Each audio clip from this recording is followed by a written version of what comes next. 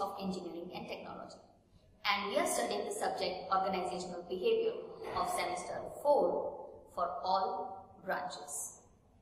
Now, in our past videos, we had started with chapter number 1, that is Focus and Purpose of Organizational Behavior. In that, we have understood why we are studying this subject over here, how it is going to be helpful, and we have also studied the nature and scope of organizational behavior. We also saw that organizational behavior is a subject which includes many different other subjects. That is, it is an interdisciplinary field of study. So now today, in continuation with that chapter, we are going to study two different topics. First is the theoretical framework of OB, and second is the OB model. Now, the theoretical framework of OB will make us understand various aspects of organizational behavior which are taken into particular theories, or where we will be studying about different theories developed by many great psychologists in the past.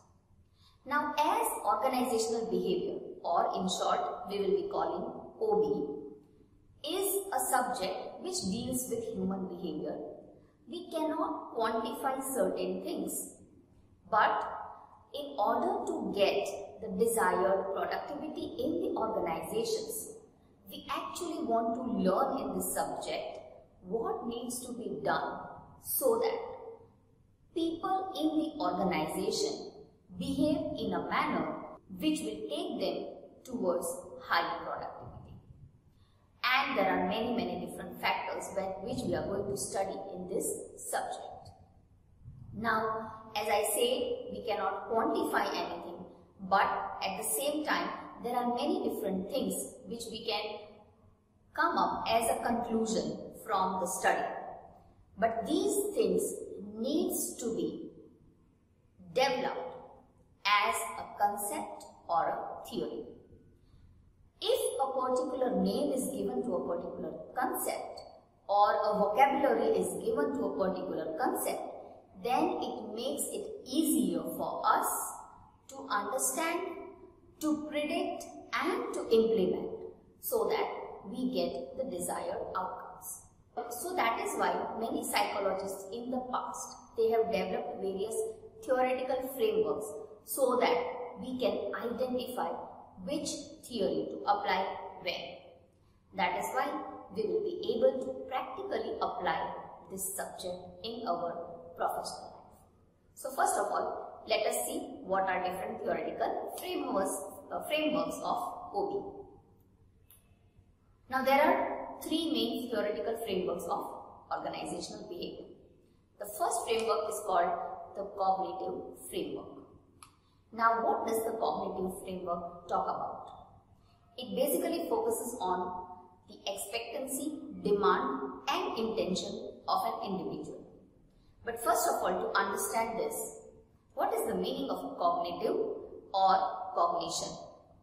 Now the word cognition means to know something.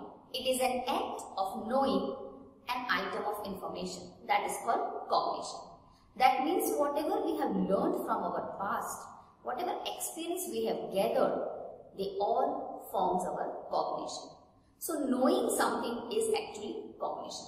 Now what has cognition to do with organizational behavior?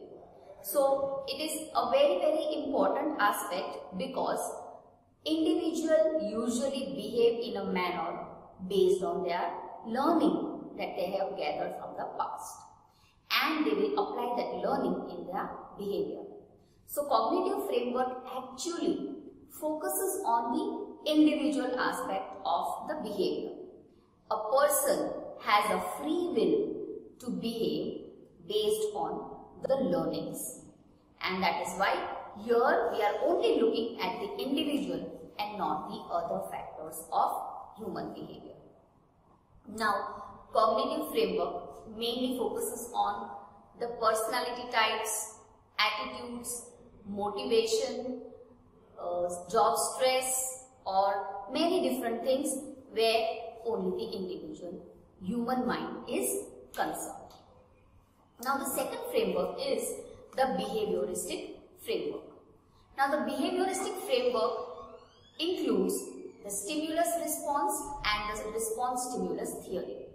Now what is this behavioristic framework? The behavioristic framework says that a human being will behave in a certain manner given a particular cue or a stimulus, or given a particular situation, a person will behave in a certain manner to get a certain desired result. But at the same time, modern behaviorists think that a human behavior depends not only on the stimulus, but it also depends on the desired consequence that the person is going to get.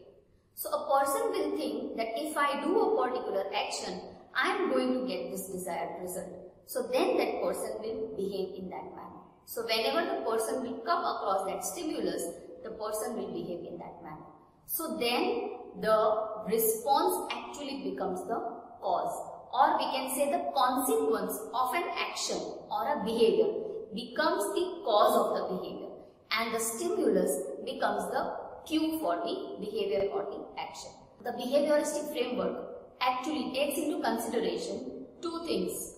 Number one is the stimulus or the cue in the environment, and number two, the consequence or the expected consequence, and based on that the individual will behave. But the human behavior can best be explained in terms of continuous interaction between the cognitive, behavioristic and environmental determinants. So the third theory, that is the social cognitive framework, talks about the interaction between all the different aspects or determinants of human behavior. The social cognitive theory, or the SCT, says that a human being behaves based on his or her past learning, given a particular environment and given a particular situation, and to get a particular consequence. But at the same time, the human being's cognition includes the past consequences based on similar behaviors. So sometimes the consequences also keep on adding to the cognition. So the social cognitive theory actually believes that the cognition keeps on changing, and this change in cognition also happens because of change in the experiences or different consequences that a person gets out of different behavior. So the social cognitive theory actually explains the human behavior in totality. It considers the past learning, the stimulus, the environment and the desired result. Also, it takes into consideration 5 capabilities of an individual to act or behave. Now let us see what are these 5 capabilities. Number 1 is symbolizing. The meaning of symbolizing is that a human being will identify with a particular visual, and based on that visual, based on the consequence or based on the emotion or the feeling that the person gets out of it, is related to the kind of consequence a person would like to get, and in turn it affects the behavior of that person.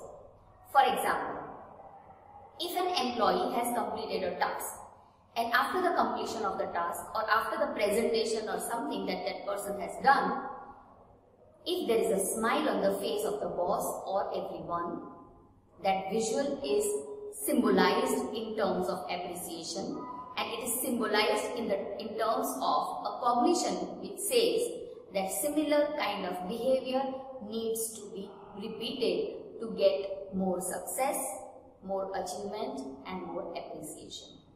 So first capability of a human being is symbolizing, and this symbolizing actually helps a human being to behave or act in a certain manner. The second capability of a human being is forethought. Forethought means thinking before something. So a human being actually plans before any action. So every human being, before taking any action or before behaving in a certain manner in an organization, will first think or analyze about that particular situation. The employee will analyze that if he or she behaves in a certain manner, then a certain outcome is obtained. So based on this forethought also, a human being will behave. The third aspect of human capability is observational. Now every employee actually observes from the surrounding. People observe from their families, relatives, their peer group, their superiors, their subordinates. And from that, they learn what kinds of actions or behaviors will make them successful.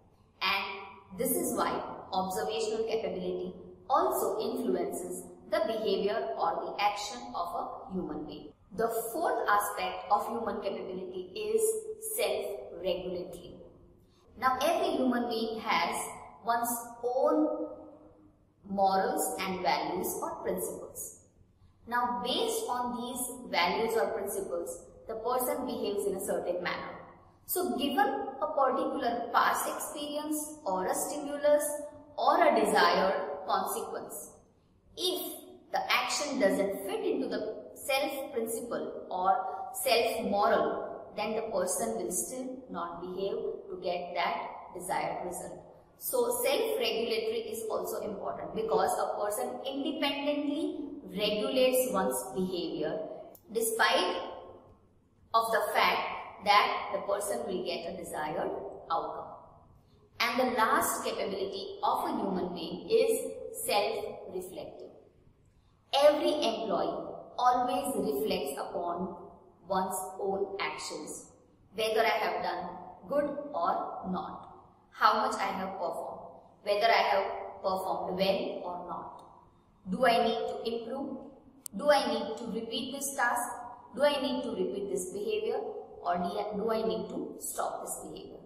So self-reflective nature also helps a human being in one's behavior or actions. So these are the three theoretical frameworks of organizational behavior. Now, we will be studying organizational behavior on 3 levels, and that will define our OB model, that is the organizational model. So organizational model can actually be divided into 3 different levels. The first level is the individual level. In this first level of OB model, we are going to talk about only individuals. Every individual has a unique personality, values, attitudes, etc. And because of that, every individual behaves in a certain manner in a given situation. So here the individual is taken as a separate independent unit. Now here we will be taking many concepts from psychology because it talks about the human mind itself. Now the second OB model is the group level. Now group level talks about the group dynamics like the structure, the communication within the group, the collective decisions that people take, the politics within the group, the power within the group, who will lead the group, who will become dominant in the group. Even all these factors actually influences the human behavior. Now, when we talked about the first level of OB model, it only talked about the personality aspects of an individual. But the same person when goes into a group, then the person is influenced by the group presence. And because of that, the behavior may change. So a person may behave in a certain manner alone, but when the person is in the group, the behavior may change. So the second level of our study will be the group level. And the third level of our study will be the organization systems level. Now, why organization systems level? Now, organization systems level definitely takes into consideration the first and the second models, that is the individual and the group level. Because after all, organization itself is a group and a group consists of individuals. But the structure of an organization, the policies, the rules, regulations, etc. also contributes to the behavior of a human being. And that is why a human being's behavior will change given the organizational systems. So in particular organizational system, how a human being tends to behave, that we will be studying in the third organizational systems, the third model, that is the organization systems model. So in the coming chapters, in the entire subject organizational behavior, we will be studying the different theories related to these three models, that is the individual level, the group level and the organization systems level. So here we end our first chapter, where we have actually taken an overall idea about organizational behavior. So by now our minds are ready about what we are going to study in our chapters of organizational behavior. So I hope you have understood all the theories well.